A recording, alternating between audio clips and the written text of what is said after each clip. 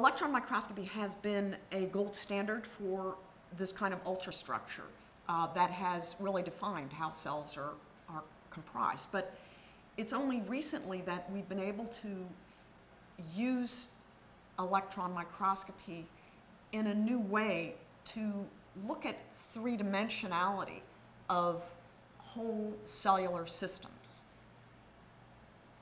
The conventional electron microscopy requires you to slice through your specimen in order to be able to hit your electrons to penetrate deep enough to get an image.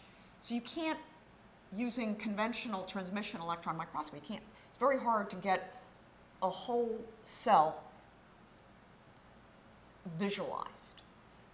In fact, we really don't know what a whole cell looks like reconstructed at the electron micrograph level. So there's a technology that is super exciting now that's able to potentially do that, and it's called focused ion beam scanning electron microscopy. And the short term for that is FIB-SEM. FIB, focused ion beam, and SEM, scanning electron microscopy. So this approach combines the power of electron microscopy with an ability to slice through your cell or your specimen of interest. And the slicing can be done down to 4 nanometers or less. So you're imaging at you essentially use your scanning electron microscope to image through your specimen, and typically the electrons will go a depth of about 4 nanometers, and then you just shave off using your focused ion beam to mill. It's just buzzing off the top of that cell that you've just imaged. And then you do another image 4 nanometer deep, and then you use your focused ion beam to essentially saw off that portion. And you just do this until you go through the entire cell.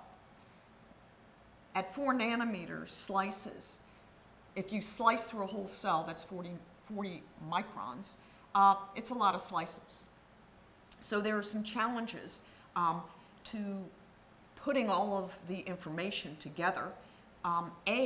Each slice, you need to analyze what you're seeing in each one of those slices, and then you have to stitch together all of the structures that you have outlined at each slice into one huge volume. And this is a hugely exciting world in this field because to be able to segment structures of interest in each slice requires a lot of either machine learning or painstaking hours for an individual to segment a particular structure of interest that you're seeing in that slice. But you got to do that thousands and thousands of times, so it's pretty much not possible for a human to do this. But machines should be able to do it. In fact, we know that they can do it for simple structures.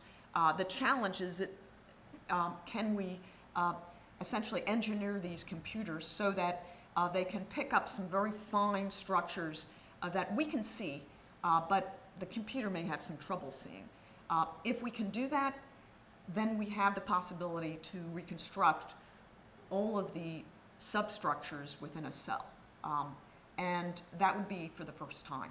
It's a very exciting challenge right now that a lot of people are interested in trying to pursue.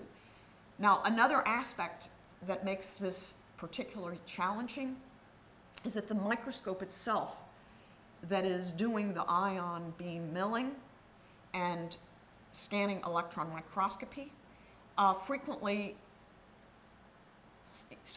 it doesn't necessarily work smoothly through thousands and thousands of slices.